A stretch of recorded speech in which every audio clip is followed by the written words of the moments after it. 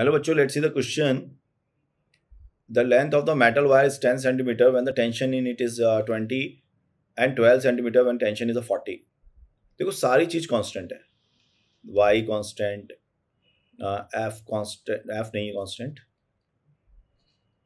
l constant, area constant, del constant नहीं है, ये कांस्टेंट, ये कांस्टेंट, ये कांस्टेंट. तो f by del l यानी कि f is directly proportional to del l. So f1 upon f2 is nothing but that del l 1 upon del l2 है ना.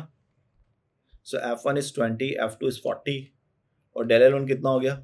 मान लो ये आपके पास l नॉट लेंथ थी और खिंचकर ये l हो गई, तो क्या del l को लिख सकता हूँ l माइनस l नॉट. तो l कितना है 10, सो 10 माइनस ऑफ l नॉट, फिर कितना हो गया 12 minus of l not, so 1/2, so 20 minus 2 L naught is equal to 12 minus L naught. So finally you will get that L naught is 8. The right answer is C. All the best.